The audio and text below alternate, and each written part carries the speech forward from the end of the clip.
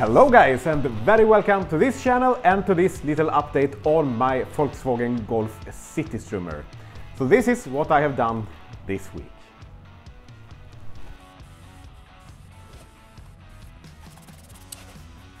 So as you can see here, I have started to degrease the gearbox. It was a lot of oil and grease on it. I mean, it's been running for some years, so it definitely needs some good cleaning here.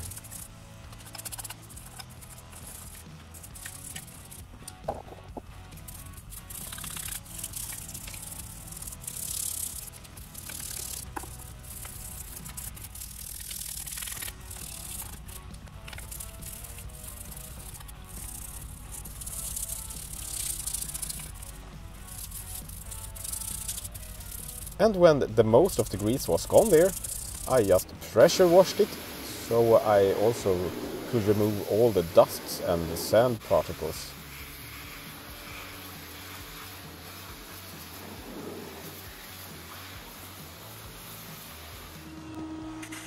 And when that part was over, I threw it into the sand blasting cabinet.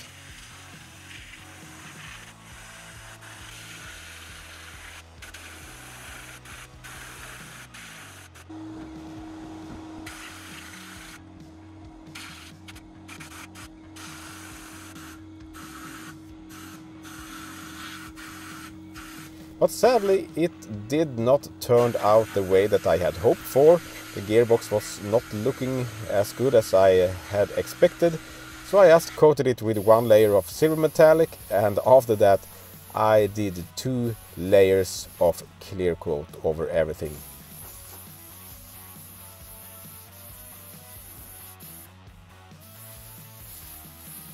But I did not paint the screws. I had removed them before, and I just had some other screws to hold the gearbox here together during the paint job.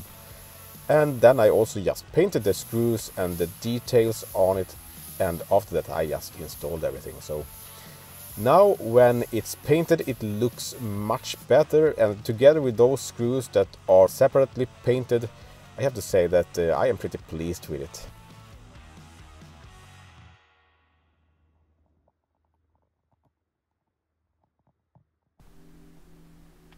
And now it's time to install it on the Leaf motor.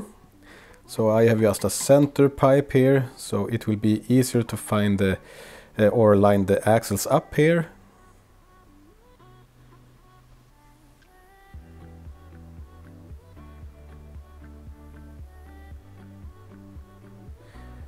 And now my plan is just to mark where the shaft will go out through this plate. And I will just take away that piece of aluminium.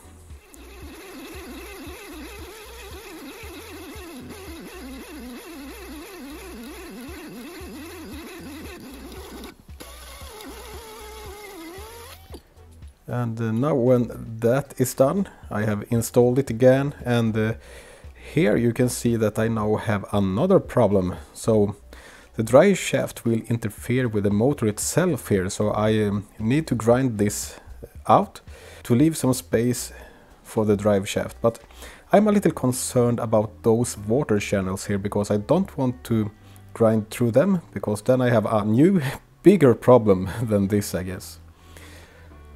So anyway, I just started to grind everything here. So here is how it looks now afterwards, and you can see that we have a lot of more space there, but I need to install the drive shaft itself here just to make sure that it is completely free.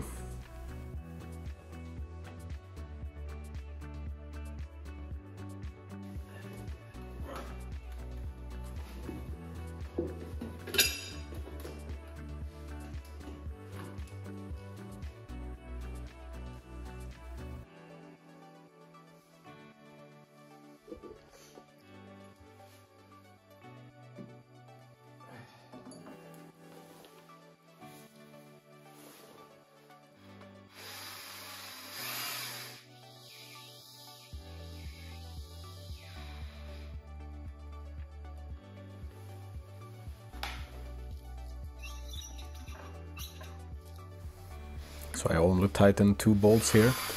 And here you can see the clearance between the shaft and the motor. And it's really close, but it's enough.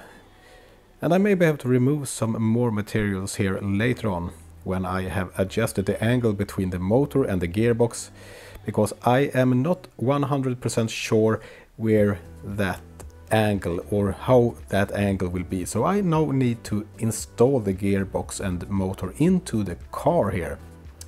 So that's what I plan to do this weekend, but first I have to post this YouTube video, of course, so I have to see how much time there will be left. And by the way, you can see that I also have a subframe laying here in front of me, and I bought that this week too. I just find that on a site called Blocket, so I jumped into the car and drove for over 1 hour and picked this up. So it has never been used, as you can see, it's brand new, but I bought it from a guy who bought it from the store, but he never installed it. So it's a second hand, but it is brand new, and I bought it for a really good price. So that's just fantastic. So now I have new link arms, as you did see there maybe in my short video I posted this week. And together with this subframe, it will just look amazing when everything is painted in the engine bay here.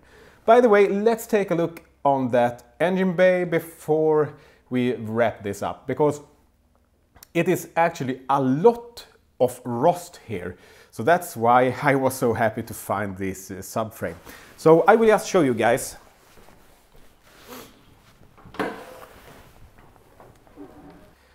So here is the engine bay, and you can see that it is a lot of rust in here, and especially on the subframe. So it will be nice to have this subframe changed. And you can see that this part here, this is actually attached to the gearbox, but I had to leave this into the car because I couldn't remove the bolt there. It was totally corroded together with the engine mount. So I will now remove that, and also the engine mount itself, of course, and then I will fresh up the steering rack and yeah, everything. But that will of course be further away than just this weekend here. Alright, I will now try to finish this video up, and after that I will go out here and try to find the perfect angle between the motor and the gearbox. And if you would like to see more of it, don't forget to subscribe to my channel, and a huge thank you to all of you who already did that. That really means a lot to me.